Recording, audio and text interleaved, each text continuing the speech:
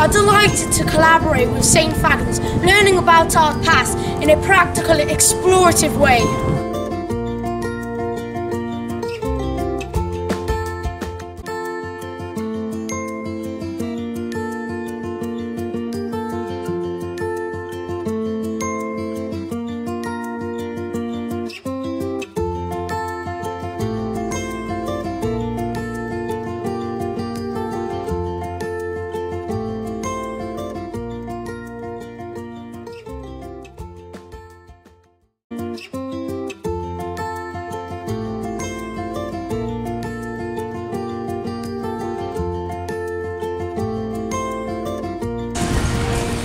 Here today at this fantastic National Museum of History.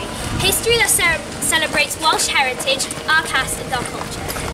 Capturing a moment in time, understanding Welsh heritage so that we can learn from our past.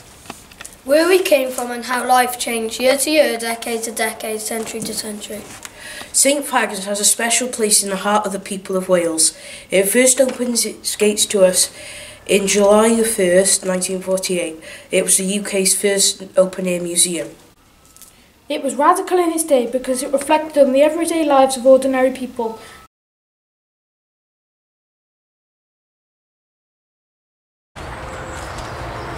This is the Llys Llewelyn building. It is a recreation of a royal court of the Princes of Gwynedd, used during the 13th century.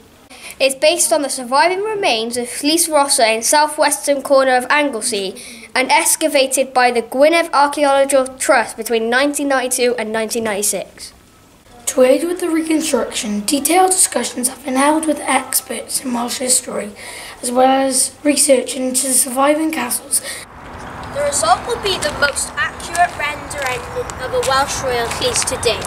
The Llys was the administrative centre of princely power in medieval Wales. None of these courts survive above ground, but are known from their written records and archaeological excavations. During this time, Llewelyn the Great, Prince of Wales, was considered to be Prince of the whole North. He would reside in courts like this. But why Llewelyn? What made him leader Prince of Wales? Why was he considered so successful? Let's start what happened beginning. Llewelyn was born in 1172 AD in Derw Castle in the Llys Valley, North Wales. He was ambitious from an early age, keen to take land and gain power. In 1194, Llewelyn led a successful takeover against his uncle David and defeated him in the Battle of Aberconwy. There was no room for family ties. In 1197, Llewelyn, having captured and imprisoned David, banished him to the border in Ellesmere. In the year 1200, Gwynedd died at Aberconwy. Llewelyn felt he had now had the power to move against Mafedd, expelling him from Llyn. Now, having captured the castle at Mold, he now called himself Prince of the whole of the North. There was no stopping him. Llewelyn was both courageous and gutsy. He next invaded southern Powys, the territory of Gwynedd. By now, Llewelyn understood the importance of suitable alliances and political gain. In 1205, King John offered Llewelyn his daughter in marriage. This was a brilliant move. In 1207, the king arrested Llewelyn, allowing Llewelyn to take yet more land, taking southern Powys and northern Ceredigion. He rebuilt the Aberystwyth castle. Llewelyn was becoming stronger and stronger. As Llewelyn gained more power, King John questioned their alliance. In 1210, Llewelyn attacked the lands of Earl of Chester, provoking war between King and Llewelyn.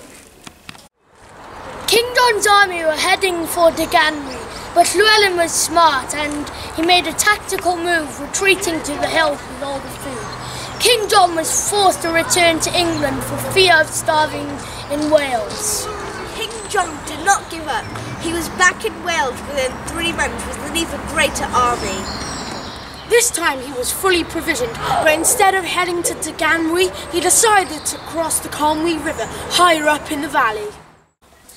This time the king and his army took over the Welsh royal palace, Garth Celyn. He and his army went on to burn Bangor, cutting straight into the heart of Gwynedd. This threatened Llewelyn and his power. Llewelyn was left with no choice but to send his wife Joan to seek peace on any terms. In this settlement, Llewelyn lost the right to lands east of Conwy River. He was also made to forfeit 20,000 cattle and 40 horses to the English. King John became overconfident, ordering the Viscount of Cardiff to take the castle at Aberystwyth with English troops. This act threatened the Welsh, who were hoping that the king would retreat back to England. The Welsh came together under the rule of Llewelyn, capturing all English forts, including the castles of Deganwy and Rhuddlan. By 1214, King John found himself in serious trouble. English barons were plotting against him. He surprisingly turned to the Welsh for support. They refused to help him. King John fell firmly out of favour, and in courts like this Llys Llewelyn building, we see a change in history, a significant move to Magna Carta. The reign of King John was a turning point in the history of England's government. Barons said no to the king and made him do what they wanted. This charter spoke about free men. No monarch of England had ever had unrestricted or absolute power again. But back to our Prince Llewelyn, aware of the king's situation, he captured Shrewsbury and moved into South Wales. By 1215, he captured South Wales, turning north into Mid, taking over Cardigan and Kilgarran. Yet again, Llewelyn understood the importance of a beneficial friendship.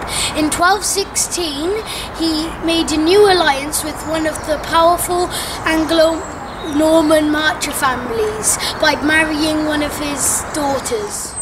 The alliance of the Welsh and Anglo-Normans ensured peace on the borderlands for some time. When King John died in 1216, Prince Llewelyn made a new friendship with the new King Henry III. Llewelyn Vow was now 44 years old. He learned through his troubled life the importance of diplomacy, and he used all his skills to create a government that enabled peace to flourish. Instead of the troubles of the past, Llewelyn called a parliament at Aberdyfi and treated the districts of Wales with all the princes and overlords who helped him in his battles, keeping for himself overlord of all. A smart move. Life of Llewelyn, however, was never easy. He was in dispute with the Earl of Pembroke for many of his later years. After the capture of Cardigan and Carmarthen, Llewelyn sent his son Gruffydd to regain territory. The attack failed and the fallout continued for many years. In 1234, they colluded to attack the new King Henry III. Truce was agreed to allow Llewelyn to live a relatively peaceful life until his death at age 68 in 1240. Prince Llewelyn died at the Abbey of Aberconwy, which he had founded, and he was buried there. And so we conclude the story of Llewelyn Vow, a leader, a politician, a diplomat and a prince. Ruler of all the